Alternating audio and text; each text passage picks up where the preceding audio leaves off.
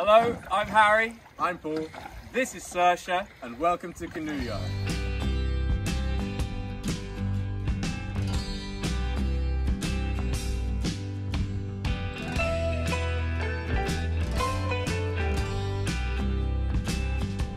Hi, so in this episode we'll be looking at how we built the Strongback frame.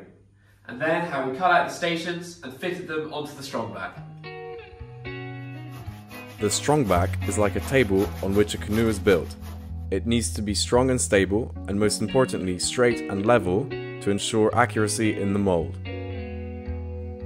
To build our Strongback, we used some 5 by 20 centimeter structural timber. This is a bit overkill, and some thick plywood would do just as well.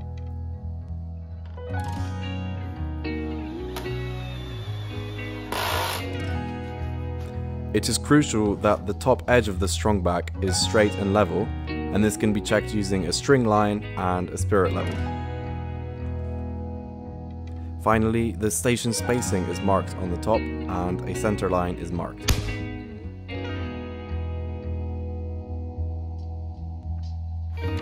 We printed out our full-scale design on paper.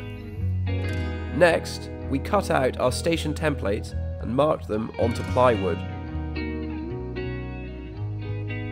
The stations are then cut out using a jigsaw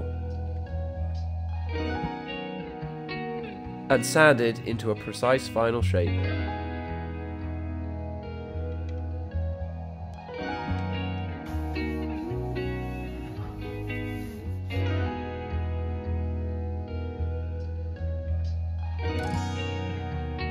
Each station is attached to a square wooden block, then screwed on top of the Strongback, giving the first glimpse of the hull's shape.